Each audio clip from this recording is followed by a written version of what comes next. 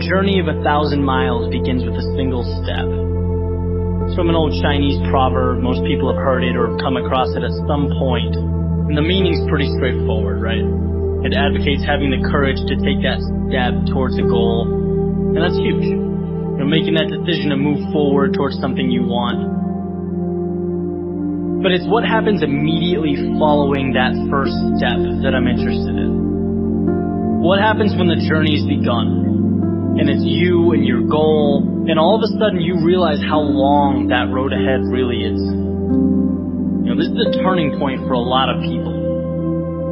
And those who can succeed are able to take their daunting, intimidating goal or journey and see it for what it really is. Just a bunch of small, manageable tasks strung together. When you look at why people quit,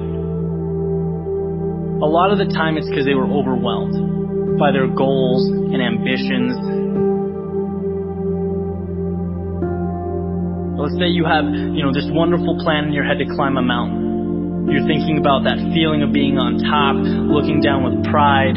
Every time you think about it, your heart starts racing. So you pack your stuff, you make your way down to the base of the mountain, and then you look up.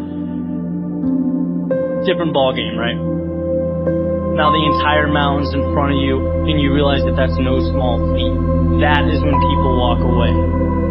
When they aren't able to see a challenge as a sum of tiny steps, they see it as a crazy, impossible task. It's like saying you want to be the next Tom Brady or Kobe Bryant. It's a tall mountain to climb. It's like trying to hit a target from a mile away. But if you can identify and map out what you need to conquer in order to become a better basketball player or football player, and begin taking those small steps, improving every day, that makes dreams real. That's what gives goals life. The ability to see your objective not as a marathon, but as a series of little 400-meter stretches. Stepping stones. You know what your objective is today, tomorrow, the end of the week, and the end of the year. And completing them day by day, these little victories, that's what gives your dream life. It's what gives you momentum. You feel good about the process. And by the way, when things blow up in your face, which happens every so often on this little place we call Earth, you'll have that foundation and that sense of accomplishment to stay focused, because your approach is tangible and it's realistic. This applies with everything. Losing a job, a breakup, failing a test. These things are monumental if you allow them to be.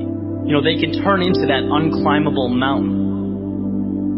Or they can roadmap a new path for you. And if you define what you want, you define success, and begin stepping towards it 1 hour, 1 day at a time, you'll get where you want to be quicker than you thought.